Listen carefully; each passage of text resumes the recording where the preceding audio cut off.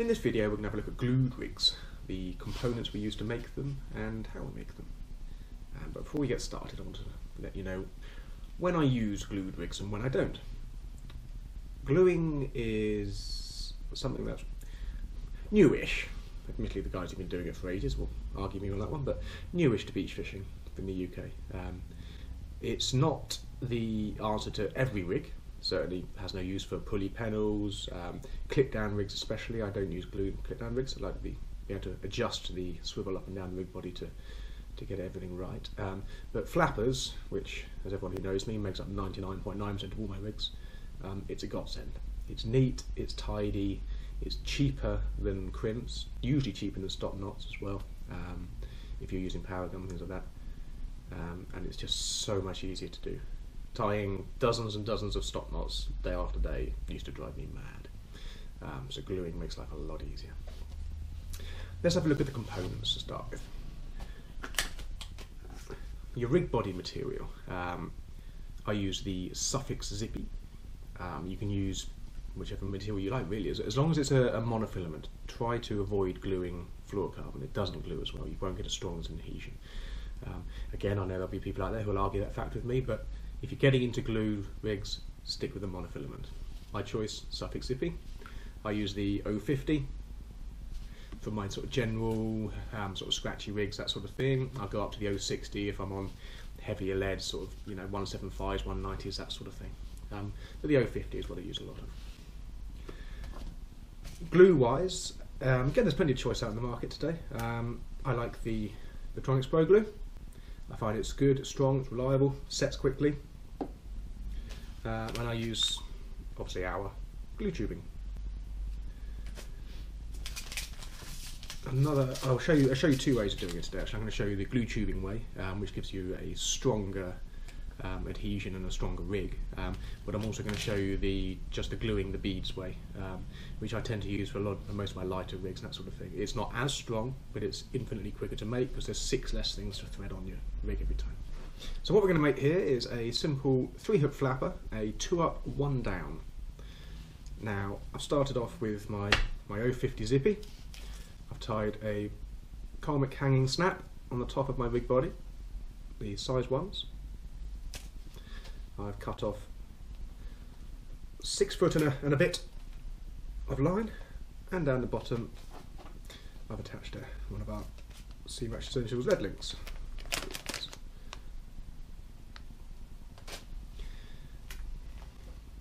In the middle part I have threaded on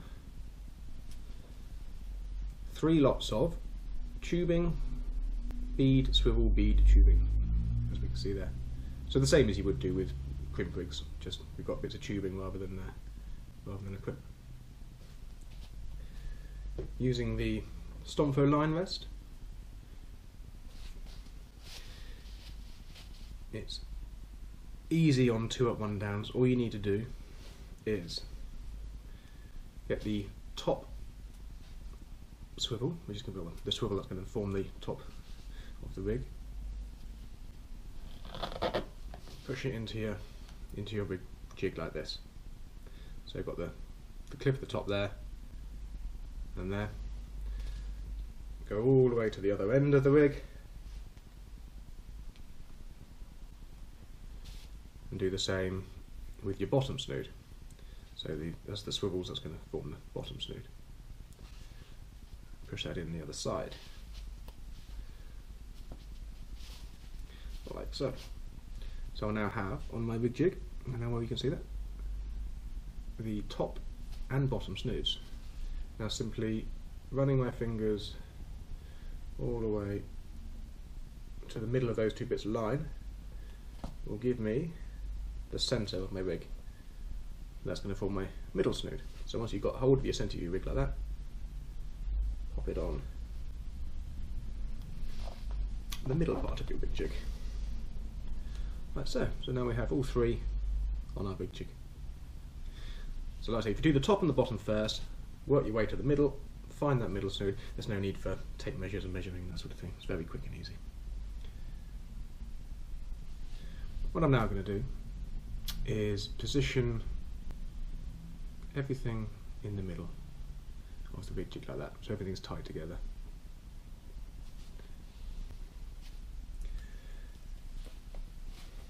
Get your glue. Here's a top tip. Unscrew, drill out the centre of a large rig winder as a glue holder. That stops it falling over, spilling. We've all spilled glue. Get some chopsticks, just your simple wooden chopstick. Now what we're going to do is we're going to apply a small amount of glue onto the line. Try and do this nice and slowly. So I've dipped my chopstick into the glue. I'm just going to very lightly dab a little blob. That's all you need, tiny little bit there. And then I'm just going to offer that tubing up to the glue, like so. Now what you'll see is with the glue, as you sort of push it on, you'll see the glue get drawn into the tubing by capillary action. Once you're happy that there's no air bubble left in the tubing, that's that done. And then move everything back and do the other side. So little tiny blob, like so. And offer that tubing up to the glue. And again, that just sort of sucks inside. Give it a quick poking into that. There you go. That's that one done. I'll do the other two a little bit quicker. So blobs of glue everywhere. Slide tubing up to glue.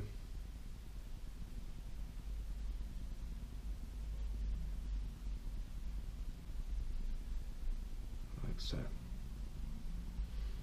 There we go. And that's that done. Put that down there. What I normally do when I'm making lots of rigs is I'll have 2 or 3 of my rig jigs on the go, or line rests, so they're called. And by the time you've got your other rig body out, you've set it up on your line rest, you've glued it up, the one that you've just done is set, so you can take it off, wrap it around a winder, and then you can repeat the process over and over again. If you've only got the one line rest, obviously you have to wait for it to set each time. So this one is going to be just the beads, so there's no tubing on this one. What I use is our Seamash Essentials glass micro beads, the larger size. This is the 1.5 by 2.25 size. Again, I'm going to repeat the process we did with the other rig. So top snood, sorry. In my rig jig.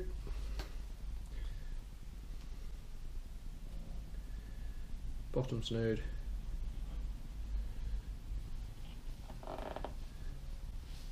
In the line rest. Find the centre. Just that.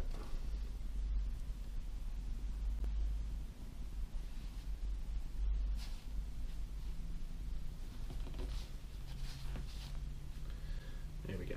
All 3 on. So again, let's put everything in the middle.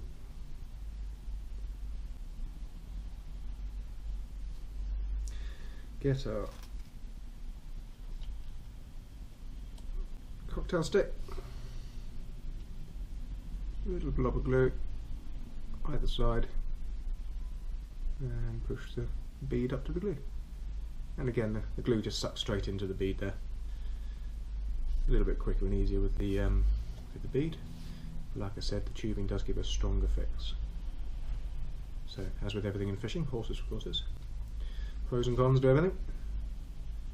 So, bead, glue, bead, glue, bead, glue. Job done. That's it. Put them down there. And this one we just did is ready to come off.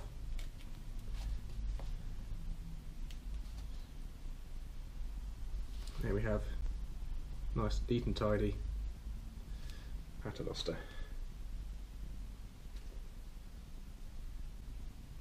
Simple as that.